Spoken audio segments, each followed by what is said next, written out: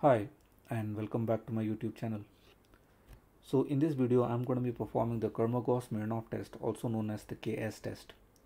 The Kolmogorov-Smirnov test or the KS test is basically used to determine whether the data is normally distributed. If you had a look at my YouTube channel, you will find that I have a few videos on determining normality, and normality can be determined using the skewness and kurtosis values also.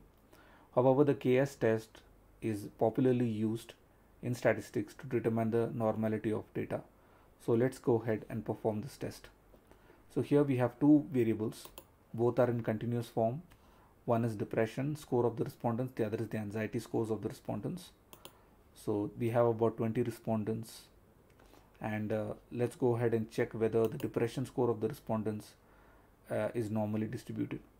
So for this we need to go to analyze, go to non-parametric statistics, select one sample KS. Now enter depression score, make sure that normal is ticked off, and then click OK.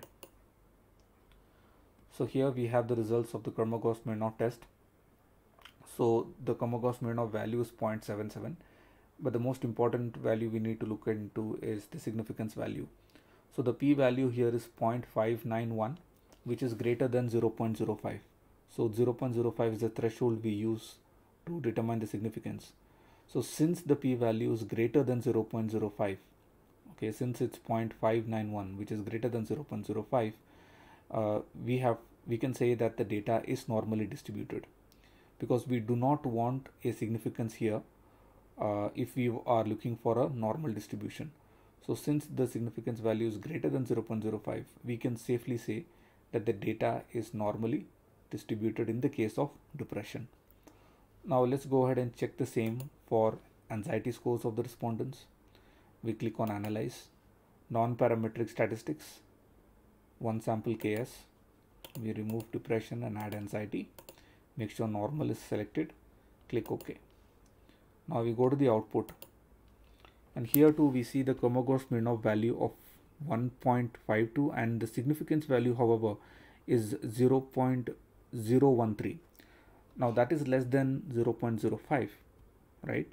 So therefore here, since we have a statistical significance, okay, we have a p-value of 0.013, which is less than 0.05, we have to say that the data is not normally distributed in this case. Okay, the data is not normally distributed, and as you know, some of the parametric tests require you to have normality of the data. So since the data is not normally distributed in the case of anxiety, we cannot perform those parametric tests. However, in the case of depression, since we have a normal distribution, we can perform the parametric tests. Okay, so that's about it for this video. I hope you found this video useful on the Kolmogorov-Smirnov test. If you have any doubts, please leave them in the comment section, and I will try and answer them. Thanks for watching, and bye for now.